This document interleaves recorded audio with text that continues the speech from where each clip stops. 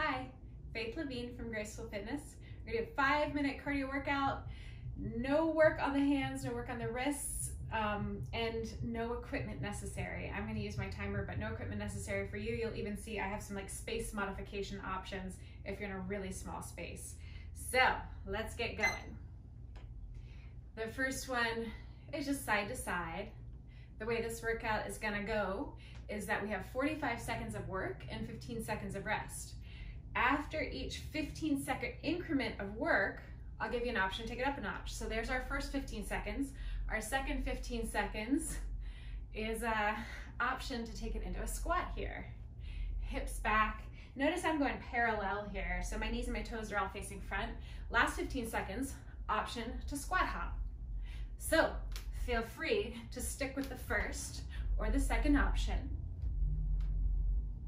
especially if this is your first movement of the day and you're not ready to jump. This whole workout could definitely be repeated twice. There's our first rest. Workout could definitely be repeated twice. And the first one, you could take the low impact, gentler options. And the second one, second time through, maybe you're ready to jump it a bit more. Second exercise, you're gonna slap your foot behind you. Our arms will kind of change with the options, but at first, you're reaching across so that you take a little twist. Feel free, of course, to stick with this. Otherwise, you can go into like a donkey kick movement. You could definitely add your arms. You could have your hands on your hips. 45 seconds is not a small amount of time, but when we're doing these 15-second increments, it goes by kind of quick. Hop option for the last 15 seconds.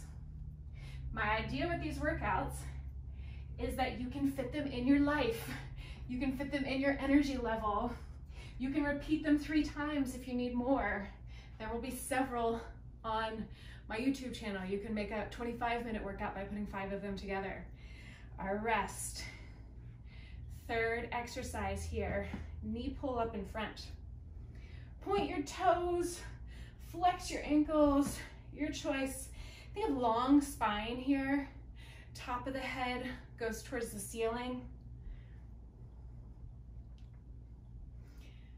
Next option, take it to a kick. I'm gonna add a punch. Feel free to stay with the knees.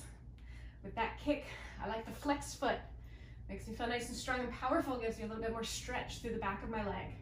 Last option, you can take it to a hop. Notice with the hop and the high kick, I'm not as able to keep my spine long, but I am still thinking about that. Last one. All right, I wouldn't want to do much more than 15 seconds of those. And our third sequence here is side to side. So let's start hands on the hips and a side. Keep it slow for the first 15. It might be low. The higher you can go, the more you can tilt away from the foot, the more the sideways, the obliques will have to work. It's really the same thing as like side plank.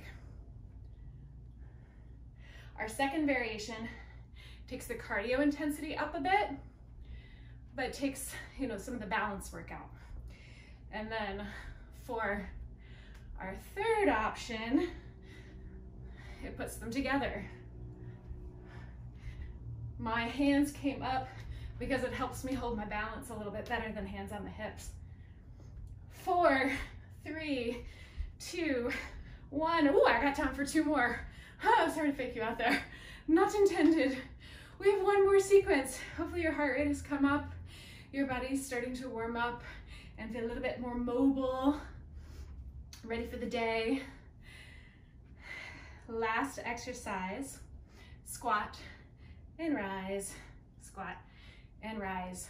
Notice for these squats, my legs are all the way together. Hips pull back. Arms going over the head here. You can even go a little faster now. Arms going over the head is going to help the heart rate come up. Bigger.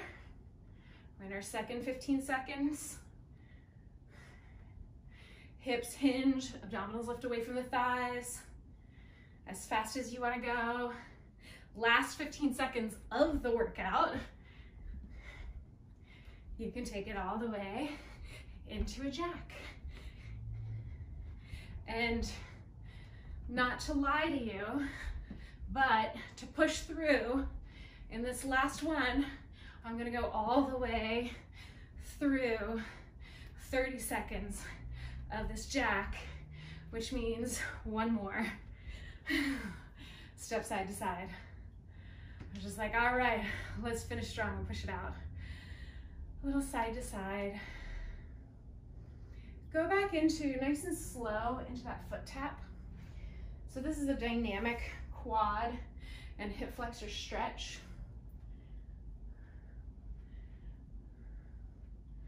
Like that twist. Take your hands to your hips, your feet wide, parallel. Take some big circles through your hips. I love this one because it just really mobilizes the hips in many different directions. Not every single direction the hips are capable of, but lots of directions there. Last thing here, take your arms wide and hinge at the hips, butt back, twist and lunge to one side, come up through center, switch. If your heart rate's really high still, make sure to keep the head above the heart. You might not come down as deep as me. You might think of reaching towards the inside of the knee. One more. That can be it. That can stand alone as your movement for today. You can also definitely, like I said, stack this up 3 times in a row. You'll get more familiar with the movement. You'll decide how hard you want to push yourself in each round, or stack it up against, or stack it up with some of my other 5-minute cardio workouts. All right, thanks.